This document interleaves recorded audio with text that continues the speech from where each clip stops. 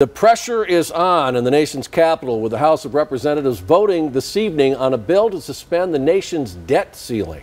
News 4 Tucson's Gabrielle Parrish explains how this bill might impact us right here in the Old Pueblo. Gabrielle.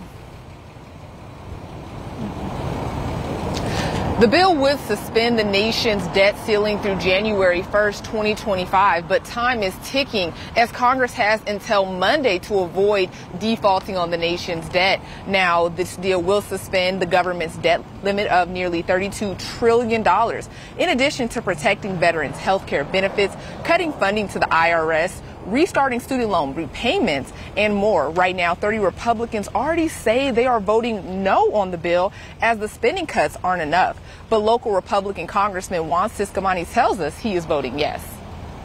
This bill actually increases veteran affairs funding, making sure that our veterans are taken care of. This bill protects Medicare and Social Security so our seniors can feel safe that they're going to have their needs that they've paid into.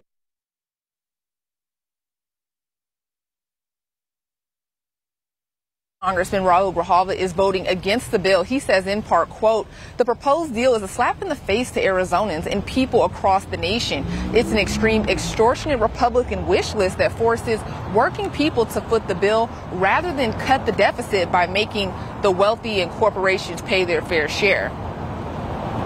Now, if this bill passes, it will head to the Senate before Monday's deadline, so hopefully avoiding a catastrophic default on the nation's debt. Well, Gabrielle, they're really trying to push this across the finish line, though. What happens if it doesn't pass?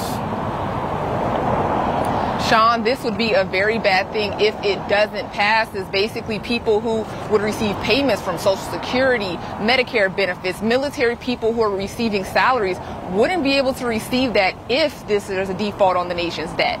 So hopefully we avoid that altogether. All right. Thank you, Gabrielle.